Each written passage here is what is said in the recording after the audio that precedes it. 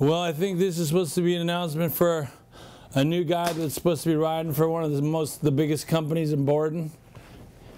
He switched his shoe company from the shoe that he rode for before. Now he's on a bigger company.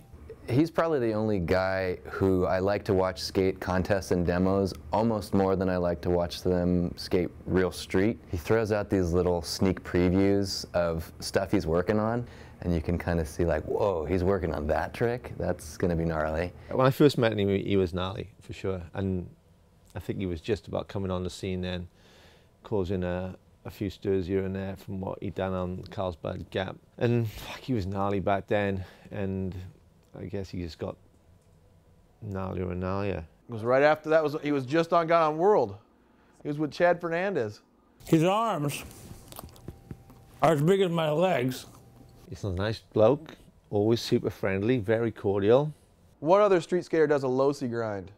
And he ain't fucking Tony Hawk. He's just a ripper and one of the nicest guys in skateboarding.